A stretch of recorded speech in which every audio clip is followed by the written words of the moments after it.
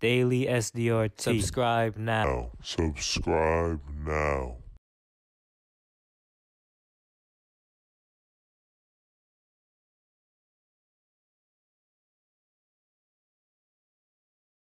Hey guys, welcome back to the channel, and in this video we'll be talking about NBA YoungBoy. So first off, we'll just start off with this.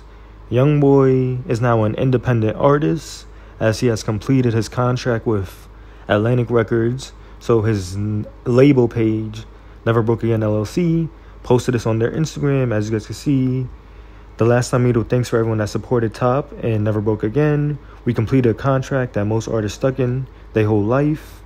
And then they continues like, Top say he going into hiding till January, and how we got caught in a few days, stuff like that. So YoungBoy's supposed to be going into hiding, probably not on social media, probably not dropping music. But we heard this before, and it didn't really work that way, because he was still dropping music a lot, stuff like that.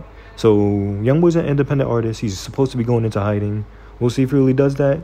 But now we'll go into this. So YoungBoy made a post about, completing his contract himself. And he goes, to be honest, I really don't care about this being my last album. I can finally say I completed something. So he's just talking about how he never completed stuff, but he finally did.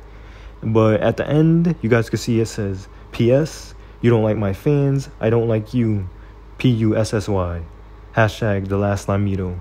So people took that as a Kodak Black diss, because if you guys remember, Kodak has been speaking on YoungBoy a lot. And one of the things he said was how he likes YoungBoy, but he hates his fans, and how he thinks YoungBoy's fans are annoying. So a lot of people took that as a Kodak diss. How are you guys feeling? Yes or no? Do you guys think that was about Kodak? But let me know your thoughts. Comment down below. And yeah, that's it for this video. Don't forget to like, comment, share, and subscribe. And turn on post notifications. Thanks for watching.